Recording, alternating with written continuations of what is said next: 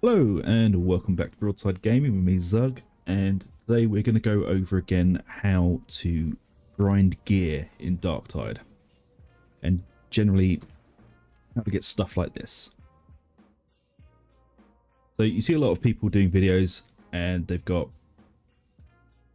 like crazy gear, super high level, but what a lot of them don't tell you is that it starts out looking a lot like this. So how do you turn something like that into something like this? Well, pretty simple. There are three ways of doing it, and I'm going to go through each and every one of them with you. So, the first way, Sire Milk's Requisition. Every week, you do all your contracts, you try and roll the highest you can for these, the auto dockets, to maximize the amount you can get.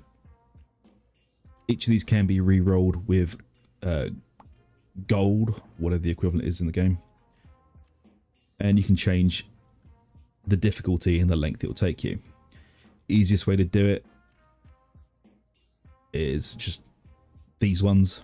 I wouldn't suggest doing the 16 scriptures or grimoires because it is slightly more randomized.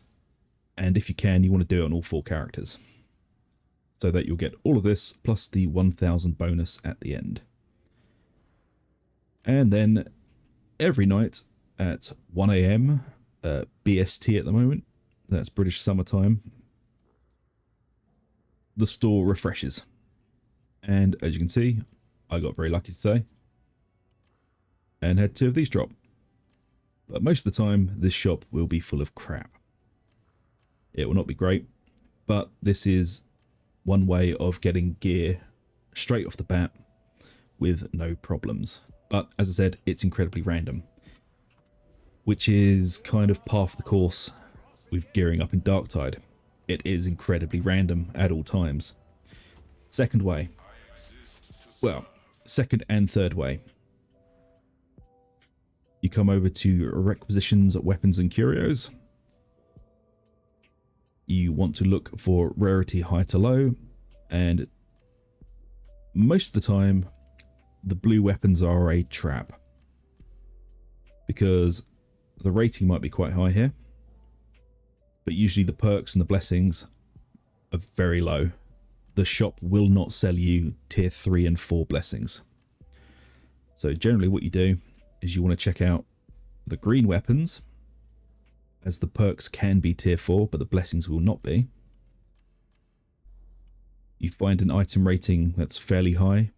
Generally, you want to buy anything over 360 and up, because they're usually okay to roll and to dump resources into. And the perk doesn't matter too much because you're going to be re-rolling it later anyway. But mostly, you're looking at the grey items with a very high modifier. So as I said, 360 or up. So these 2 here, fairly decent for turning into what we need.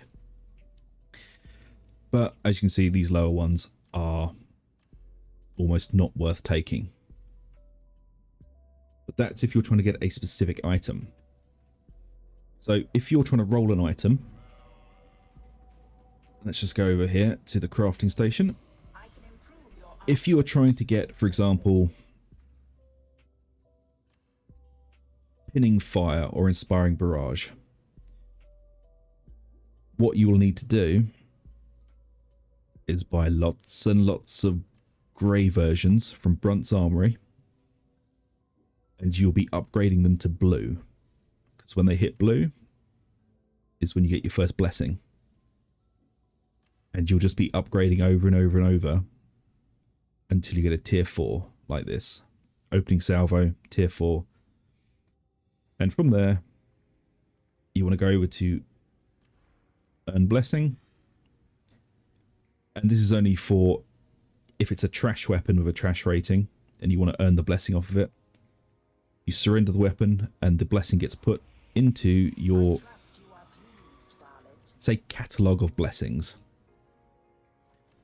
So you can come over to look at your blessings once you have, and it will show you these, and then you can apply these onto a higher item level weapon. So as you can see, this pistol here has surgical rank 4.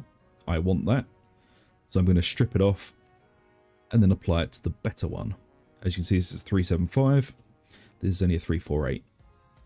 Whereas like the penetration is very low, the mobility and all that. But with this one, everything's a lot higher. But the problem with this is you'll be spending a lot of money and a lot of resources. But it's generally the most consistent way of getting better gear in the game. So you come over to Brunt's Armory, you pick whatever weapon that you're trying to grind for, and you will just buy them over and over and over and over.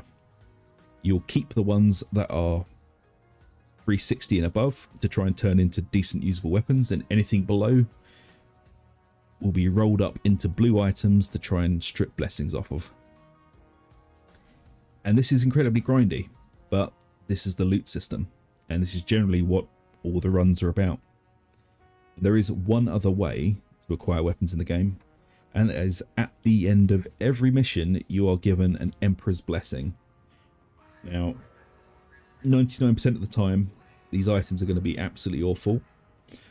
The higher difficulty you do kind of improves the rarity and, well, it improves the rarity of the item, but it doesn't guarantee that the item's going to be any good. So if you're doing like Damnation or Auric difficulties, the likelihood of getting a Transcendent orange item is a lot higher, but that item probably isn't going to be great. But it is a way that you'll be getting weapons. But the item you get is completely random. It will just be an item that your class can use.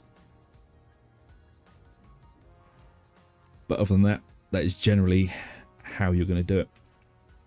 I will touch on curios because they are slightly different.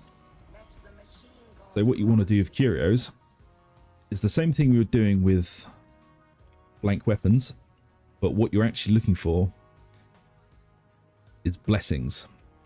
So you'll just buy from the shop a curio, the highest blessing on, and preferably, as you can see here, the blue ones, with one perk already on them that you want.